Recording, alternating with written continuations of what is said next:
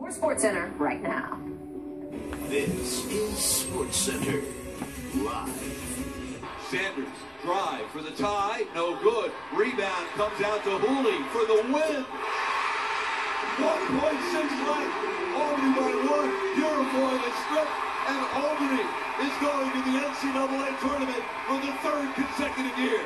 You knew when the game was on the line, that man was going to be involved in some way, somehow. Albany found a way to win. Unbelievable. Ladies and gentlemen, that's how you start Sports Center. Oh, our newsroom was going crazy after If we had more people, we would have ran on the court too. I know it. But this is Sports Center, ladies and gentlemen. Darren Haynes, Lisa Kearney, Albany. You see, they're dancing with 13 more teams ready to boogie down on the tournament dance floor. Do that dance. There you go. Upsets, buzzer beaters, triumph, of course, paired with heartbreak. Selection Sunday, still more than 24 hours away, but the madness already upon us. The American East Conference Championship, the latest to rock the landscape, a rematch of last year's final. Albany Stony Brook there. Albany coach Will Brown, his 13th season. Here we are just under 3 minutes to go in the second half. Stony Brook up 7 after Carson Purifoy hit that 3. He had a game-high 23 points. Now 16.9 seconds to go. Stony Brook by 2. It stays that way. So Albany with a chance here. Time ticking down. Ray Sanders gets it, waits a second, and then goes. Thinking tying the game. Way off. Gets tipped back to Peter Hooley. The win! The 3! 1.6 seconds to go, and it is over. Hooley's 3, the only three-pointer the Great Danes made on 10 tries the entire game. Peter Hooley, the hero. Albany wins at 51-50. They're going dancing in their 3rd straight American East tournament title. Tim Welsh with Hooley after the game. Explain to me how this happened at the end of the game. We were just resilient. We battled and battled. They played terrific. I don't know if you can say we deserved to win after the way we played, but we were never going to give up. And this is special for me. It's the best moment of my life. And luckily, the ball dropped to me, and I let it fly. And hey, when you got angels watching you, anything can happen. We have a resilient group. We've had to deal with adversity all year long. If there's anybody that deserved to hit that shot, it's Peter Hooley. I know his mom's up there watching. She passed away recently, but you know, this is a real resilient group. If we just stayed the course, we did not play well. Stony Brook played tremendous, and we played more zone tonight than we have in the entire year combined, just to try to keep the ball out of Warney's hands. We just hung around. We did a good job at the end. It's what March Madness is all about. Right now, we welcome in Albany's hero, Peter Hooley, joining us via Skype. Peter, can you hear us okay? Yeah, I got you good. There you are. Peter, that final moment when the ball was bounced back to you, what was going through your mind?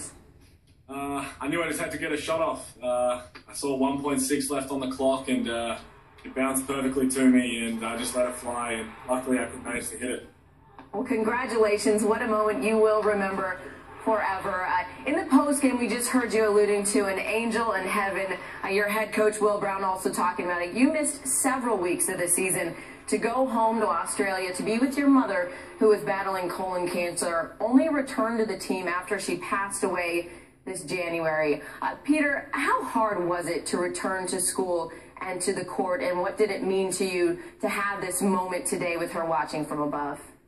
I mean, our family promised Mum that I'd come back as soon as I could, just to finish off what I started. She got so much joy from watching me play, so I knew I was going to have to come back over here and try and grind it out. And my second family over here really embraced me and lifted me up. And then I struggled all day today, but I knew I was going to keep soldiering on and keep fighting. And the ball just happened to fall straight in my hands, and I'll put that one down for Mum as an assist.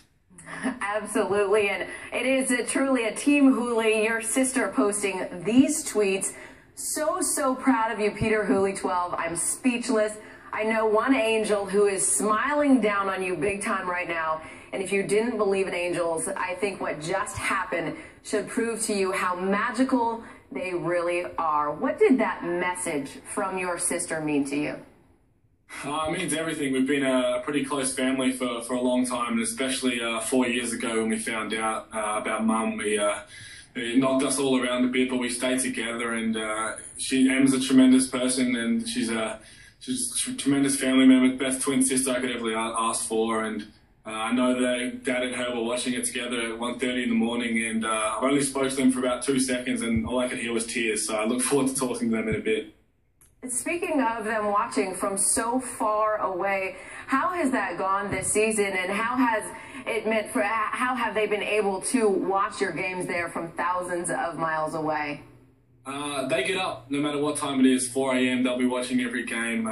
They try and stream it online. If they can't do that, they'll listen to the radio. And I don't think they've ever missed a game since I've been over here. And that's something Mum started. She didn't care what time it was or where she was at. She was going to make sure she could follow the game. And she's normally always my first criticism text after the game, saying what I've done wrong or praising me for things I've done right. So I got a message from Dad afterwards saying you couldn't have had to leave for the last shot if you didn't want. So it's a nice feeling, and I just love my family and glad I could do it for them. Well, that message certainly received from Mom up above.